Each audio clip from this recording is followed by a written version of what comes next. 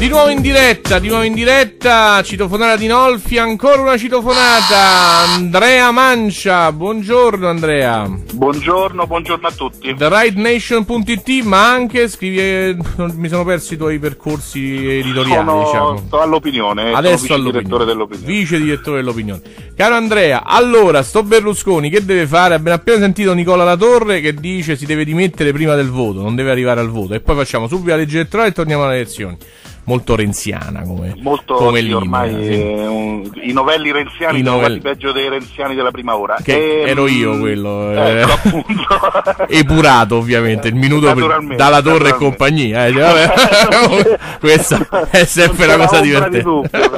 È una storia lunga. Vabbè, che vogliamo non è che sei il primo. Storia della vita. Però adesso ci spiegano come si fa. Il tema interessante è anche l'utilizzo che potrebbe esserci questo benedetto voto segreto. Io oggi capirei, ho provato a dire, ma se il Movimento 5 Stelle fa quello che fecero la Lega e il Movimento Sociale su Craxi, che poi determinarono Craxi latitante, Lega e il Movimento Sociale al governo, DC e PC che erano gli avversari, esatto, stravincono loro. Sono stato sommerso di insulti ovviamente dal 5 Stelle. Ovviamente questa è una cosa che magari si può fare, ma dirla senza dirla, ho capito, non si può dire, ovviamente.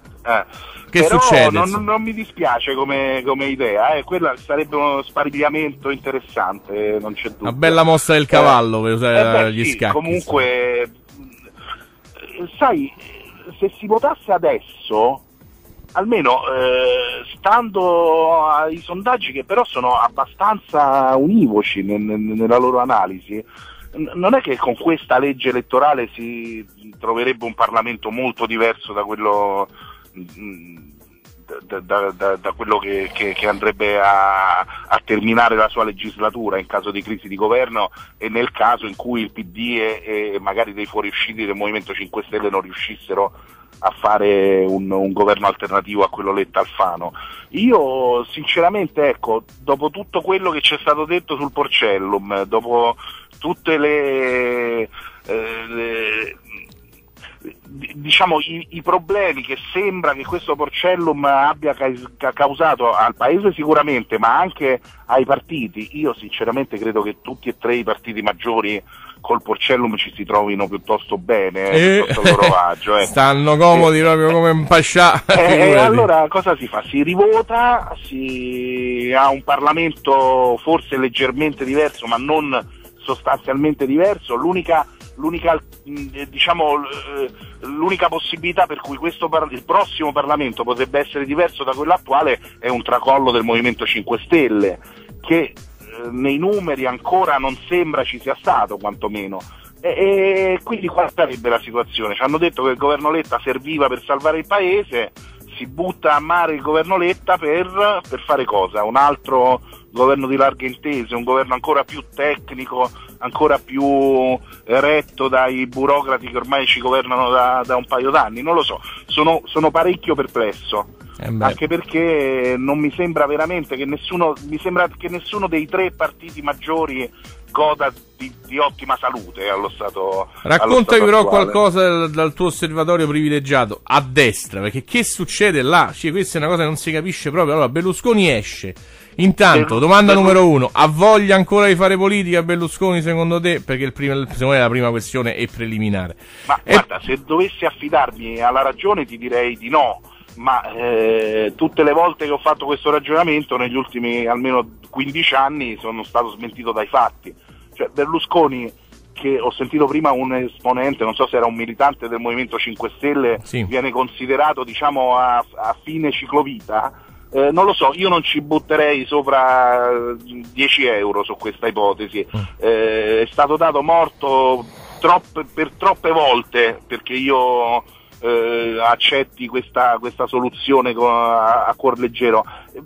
Sarebbe la cosa migliore probabilmente per il centrodestra, cioè se il centrodestra riuscisse a liberarsi finalmente di questo carico ingombrante, di questo incubo che ha anche il centrodestra oltre al centrosinistra, probabilmente si potrebbe iniziare lentamente a costruire un centrodestra diverso, un centrodestra più moderno, magari facendosi la più classica delle traversate del deserto, facendosi l'opposizione, ma non credo sia né nei numeri né nelle cose.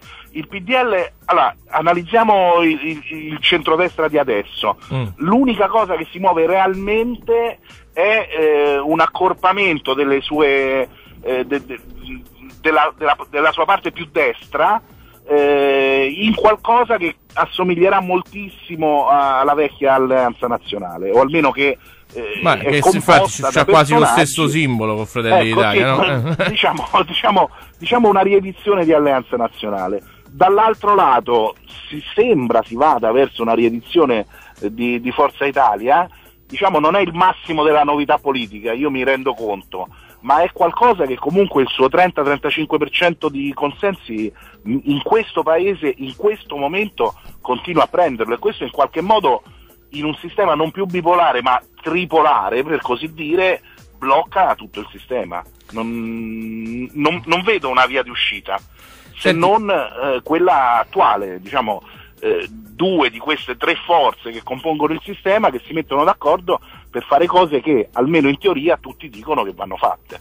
Certo, arrestare il capo di uno dei due partiti non è la mossa migliore. Sì, ammetto che sono un po' isolato dalle mie parti, però dico che è una roba da pazzi, insomma, aver scelto questa strada per chiudere. Non lo so, anche perché insomma non mi sembra una strada che abbia portato granché fortuna al centro-sinistra negli ultimi anni, sinceramente. Alla fine però ti dicono, sì, però intanto alla fine i magistrati sono gli unici che ci sono riusciti, insomma, ecco. Non c'è dubbio. Io non credo che, diciamo, come sentivo, dicevi te, anche la Torre era d'accordo, non credo che Berlusconi fuori dal Senato comporti granché variazioni negli assetti politici e nelle triangolazioni politiche del sistema italiano, anzi, probabilmente Che Guevara da vivo avrebbe avuto meno magliette che da morto, ecco. Senti, una domanda sulla classe dirigente alternativa a Berlusconi, perché uno secondo me veramente dei crimini politici del berlusconismo, lo so appunto, dei crimini politici del berlusconismo è la classe dirigente che si è portata appresso, e l'assenza di qualsiasi forma anche lontana di leadership. Il vero crimine berlusconiano. La domanda è, ma tu che il centrodestra lo frequenti da un paio di decine d'anni, insomma, quanto tempo ci vorrà per vederla formata? Perché non è che mo si può aspettare Berlusconi fino a 97 anni, c'è qualcosa, il centrodestra in Italia ha sempre tradizionalmente vinto, peraltro, cioè, per cui... Sì, no, non c'è dubbio, quello è anche uno dei motivi per cui poi si è ritardato l'inizio di questa formazione, ma ti dico, per fare questo percorso bisogna iniziare, e che io sappia questo percorso non è iniziato. Secondo me poi, una volta che è iniziato, in un paio di legislature il percorso si potrebbe esaurire, magari in una, se si trova una leadership pronta e particolarmente gradita al paese e all'area politica. Ma secondo te è qualcosa che può girare, diciamo così, da quello che abbiamo già visto? Deve essere inventata ex novo?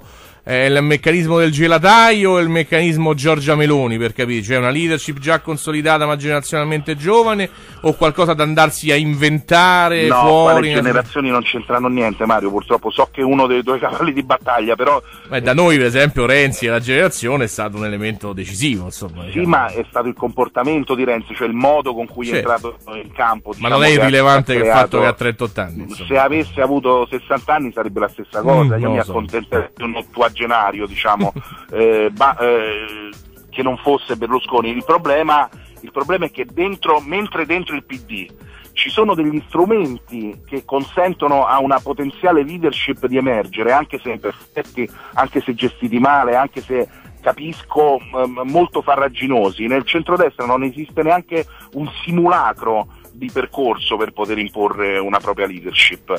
Nel passato tutti quelli che emergevano venivano diciamo riaffogati nella melma, venivano scelti i peggiori perché davano meno fastidio a quelli che gestivano il sistema, e tu capisci che in una situazione del genere o diciamo si trova una strada alternativa, cioè si crea un partito diverso che di sicuro non è Forza Italia, di sicuro non è Alleanza Nazionale, oppure con questi contenitori è molto difficile che possa emergere una leadership. Poi sai, le leadership emergono in genere per omicidio di leadership precedenti. Per conflitto, certo. Per conflitto, questa no? è una cosa non è che la Thatcher è stata invitata ad andarsene. Oddio, diciamo emergono così. con due meccanismi, per cooptazione o per consenso, per essere precisi. Esatto. Perché... Per cooptazione non funziona così nel centrodestra italiano, perché il meccanismo di cooptazione è cooptazione del peggiore, non è cooptazione del migliore, e quindi non permette alla leadership di emergere.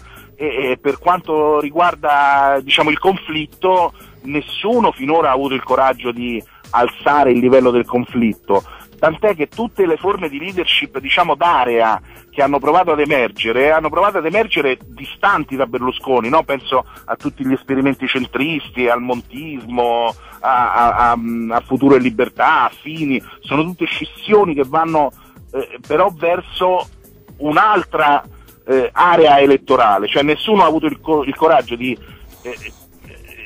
aprire il conflitto con Berlusconi, ma riferendosi allo stesso corpo elettorale che aveva espresso il berlusconismo. Questo è stato l'errore capitale di chi ha tentato di sostituire Berlusconi alla guida del centrodestra, secondo me. Grazie Andrea Mancia, vice direttore dell'opinione, Therightnation.It. Buona giornata, buon lavoro. Grazie a voi, buon lavoro.